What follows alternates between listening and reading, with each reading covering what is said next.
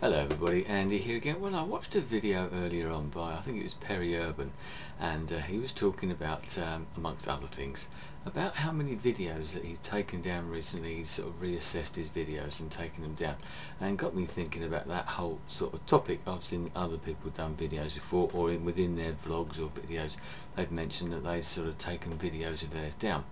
And it sort of posed a question. Now, do you take your old videos down? How many of yours have you still got up there?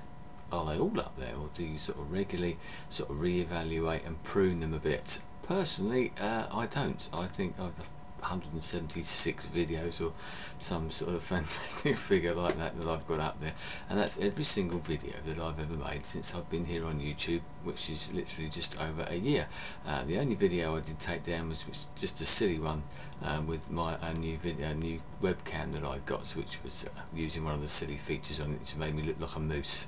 I thought it was appropriate, but I took that one down because it was just a 30-second messing about video.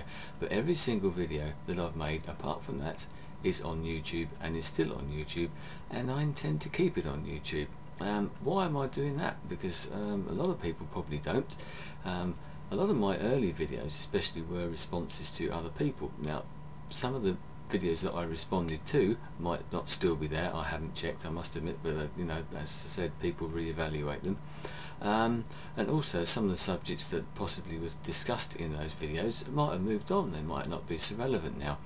But I view it as a sort of a personal history. My first year on YouTube, and it is my first year on YouTube. Every single moment of my sort of YouTube history is on there, I suppose, in video format anyway.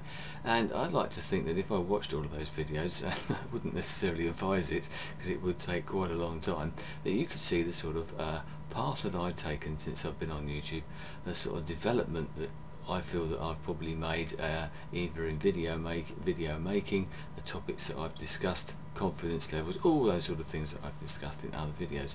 I do sometimes sort of look back at videos if I occasionally get comments on some of my early videos, and as I said, I still do that. Sometimes you get a new subscriber and they'll trawl back and maybe pick the odd video out and sort of have a look at it, or I refer to an older video in a new video, and people might view that one as well, and then that sort of forces you to go back and have a look. I do look at them, and some of them, yes, there are obviously a lot that are far better than others, but I'm still pretty proud of a lot of the early ones. I was discussing sort of varied subjects as I do now, even back then, way back in August of 2006. Obviously I've moved on, but as I said, that's one of the things that sort of YouTube history as such shows. It shows my development there. It's sort of a historical record, if you want to call it that. So I'll be interested to know what you do if you do sort of re-evaluate them, if you take videos down, and if you do take them down, why do you take them down? I know that some people will take videos down,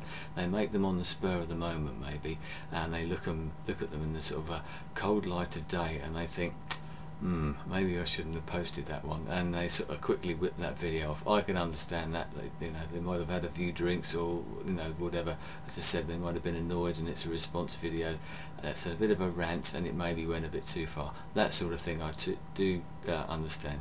But otherwise, I think, well, why not leave it up there? Leave your mistakes up there. Why not? It's part of your YouTube life. As I said, I look at them. I'd be interested to know if any of my subscribers or anybody watching this does actually occasionally look back at some of my early videos. I do it with other people, I must admit, especially to people that I subscribe to, I'm a new subscriber to.